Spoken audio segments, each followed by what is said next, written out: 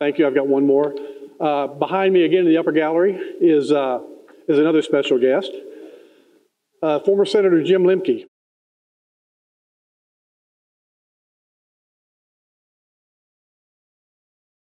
I believe he still holds the single season record for lobbyist gifts for a month, quarter, and year. In fact, those lobbyist gifts are how he lost his Senate seat. He's also helped Missouri find weaknesses in our ethics laws, working as a Senate staffer during past sessions, then resigning at session end so he can once again drink and travel on lobbyist money, a practice banned for active Senate employees. Showing his flexibility on ethics, he's now leading the charge as puppet master for the 7-to-1 congressional district. But in 2018, he worked tirelessly for Clean Missouri, which would have decimated the majorities we have here in Jeff City.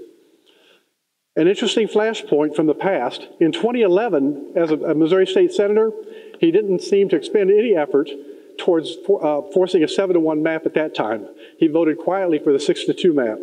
So his tireless efforts in finding ethics loopholes, efforts on Republican fidelity, and legislative compromise, I asked the body to make former Senator Lembke feel welcome.